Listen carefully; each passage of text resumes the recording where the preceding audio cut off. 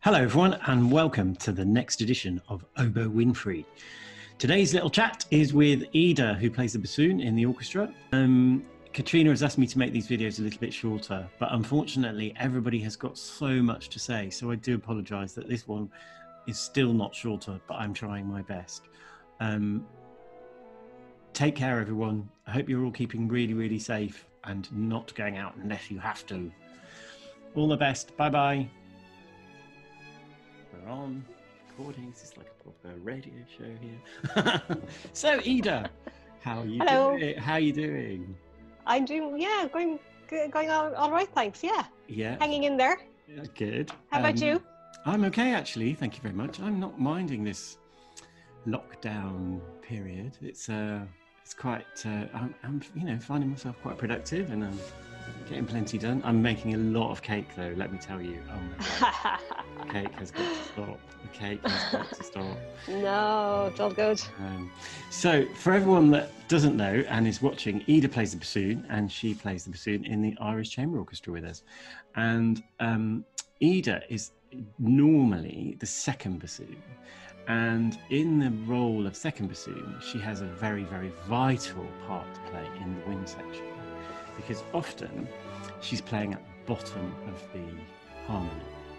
So Ida, just before we do that, what are all those books? Who knew that you read so many books? Do I happen to be in front of a huge bookcase?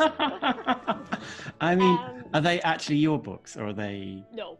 Are you sure they're not your books? No, they're fake. Actually, it's just a cover. We could just take them all off. Yeah. No, okay. They're my husband's. He's reading the 1,001 books to read before you die. Oh my gosh. So I think we have 670 of them, I think, in the flat at the moment. Oh wow! And you're reading none of them? I'm reading a few, but no. Yeah. I use them to balance my reads on and things like that over there. Yeah. Okay. Yeah. But is that a better use for your very intellectual-looking books? Actually, just while we're thinking about intellectuals, so Ida, you've got loads of brothers and sisters, haven't you, that are all like super clever, and yeah. And you're obviously super clever too. But how come you got into music? How did that happen? Well, it was a choice between music or biomedical engineering were my two options when I left school, and it was a really close call, and I just decided I'd go with music and see. And as soon as I started music, that was it. There was no question of anything else after that. But it was a really hard decision for me, because I did really like maths in Hinterland school. So yeah, it was a tough call. Yeah, okay. And did you make that decision before you went to college, or?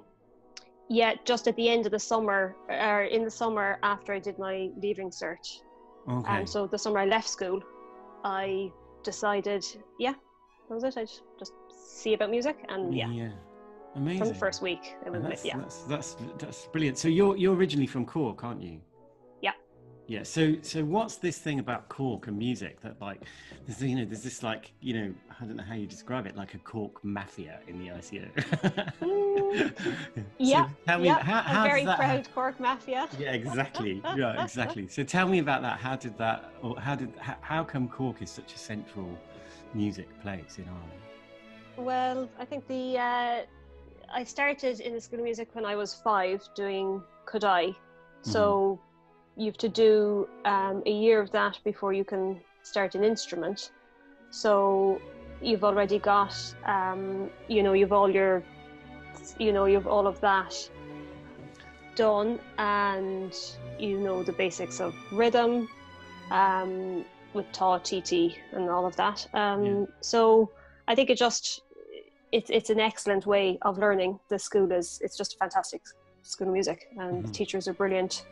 And so I started there when I was 5.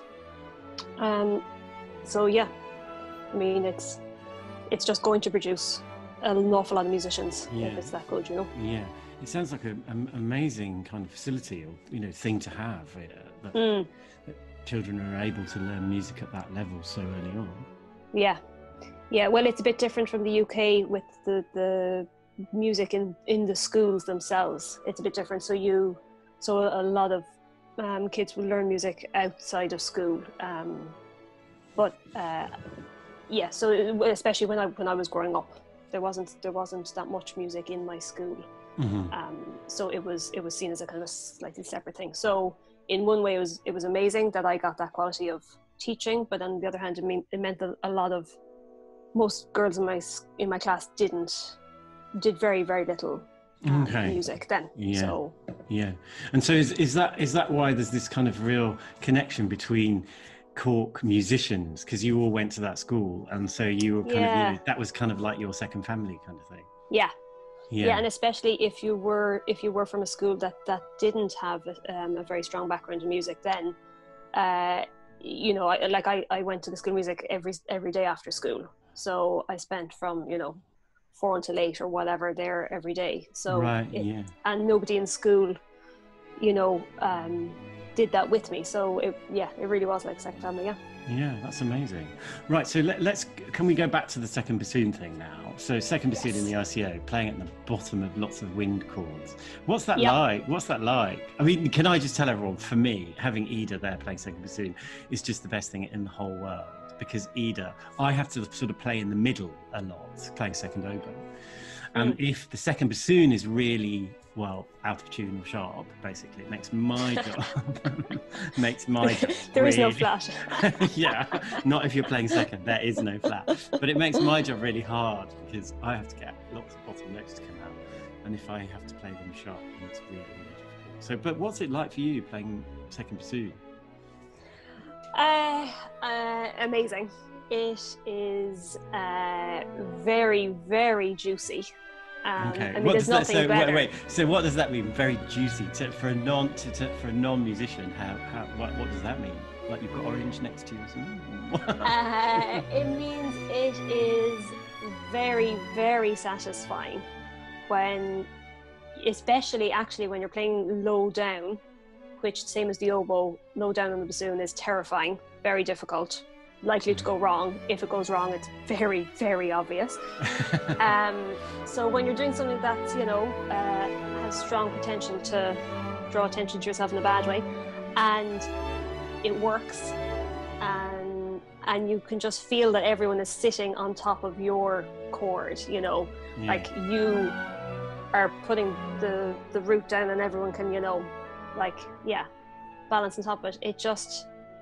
It's a very strong, I suppose, just enjoyment. It's just really, really, you get a buzz out of it, I suppose. Okay, yeah. And it also, it's kind of, I suppose, it's a really important role to play in the wind section, because you're kind of like the foundations of it, really.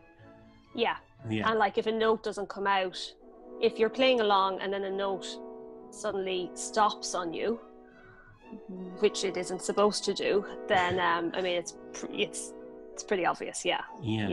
And you'll know if the second bassoon has gone missing. Yeah, absolutely. And so in a way you could kind of say that the second bassoon, maybe the second oboe, the second flute, the second clarinet, I mean you could say it's all very well those other people in the wind section playing these really lovely tunes, but without us, all they're playing second, I mean, there'd be nothing.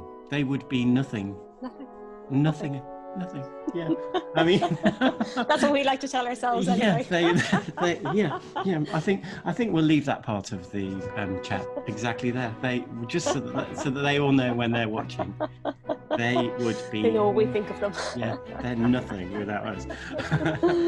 Right, so I've had this idea that what I want to do with you, so as well as obviously we go to Limerick and we go to Dublin and we do patches of work, but as well, part of what is really lovely is actually being able to spend a little bit of time in Ireland and in Limerick and whatever, in Dublin. And so I've got a little game that I want to play, and I want you to write down your 3 favourite things about playing in the ICO, apart from actually playing in the ICO. Okay. And then I'm going to write down what I think your 3 favourite things are, and then we'll just finish off by seeing if they match. Okay. Okay. Right. So silence here.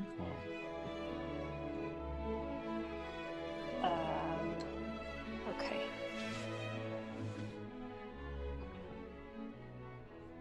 Got it. Got it. Okay. Your first one. What is it?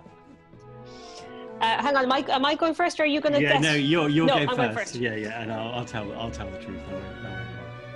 Okay. My first thing is about going to La Cucina. Yay! I got it. I got the first one. Quickly tell everyone about La Cucina. La Cucina is a restaurant that is down the road, and it's in Castletroy, down the road from Castletroy Park Hotel. I have a strong preference for going there, obsession maybe. I go there at least once a day when I'm there, and every time I go I get the same thing. I get either a bruschetta or a caprese salad to start with, and then I get a penne arrabbiata as the main, and it's the exact same every single time. And if I do anything different, the staff in there are just like, whoa, what's happening? Okay, right, so we all know that. Just also mostly when we go to Europe, we all stay in the Castletroy Hotel, Castletroy Park Hotel, and yes. They look after us, so I mean it's like a total second home, isn't it, really? Yeah, well actually so I actually put down 4 things that I like, and the hotel and the staff, and how welcome you feel, and how it feels like a second home, yeah. So the hotel got in there too, but I did cheat and I had 4 things down. Okay, right, okay. Well, yeah. So you got La Cucina. I got La Cucina, yeah. I didn't get the Castletroy, but that was like an extra. So what's your number 2? Number 2 is getting to see everyone. Ah, okay, right. Yeah. So I'm not sure if it's allowed, because I wasn't supposed to say about playing with the orchestra. So I'm saying not playing with people, because obviously that's the number 1 thing. But since that's been kept separate, then getting to see everyone. Yeah. Right. Okay. Yeah. That's quite a bit. It is a really big part of it, isn't it? I mean. Yeah. It's funny because we're all really different, and we all kind of interact socially very differently. But I always so look forward to it. It's incredible to be able to kind of think, oh, I'm going to work, and actually to kind of get up in the morning and drive to Heathrow and get on a flight to Limerick and think, I'm so excited to see everyone. Yeah. It's so lovely. It's really good. Yeah. Well, I put your second thing would be running along the river. That's what I. Oh, well, yeah. That's my third thing. Is it? Is the river and getting to run along it and getting to walk over to the ICO studio. The walk is so beautiful. So just the location. Yeah. That was my third thing. That was your third thing. Okay, so I kind of nearly. I didn't do 2. Yeah. It's like Mr. and Mrs. in the wind section kind of thing, isn't it?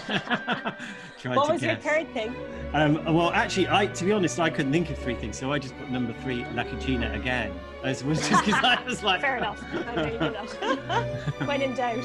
Yeah, exactly. Yeah. Just for the sake of trying to keep these videos a little bit shorter, Katrina has told me that I need to keep them a bit shorter. So we'll leave it there. But thank you so much. It's really, really nice. Actually, I mean, what's been so lovely about doing these videos? It's just really nice to see everyone. It's just so it really is. No, it really is. And Camille, just before I go, I want to say that I've been working on British Sign Language. So I'm going to say, good to see you. MATTHEW.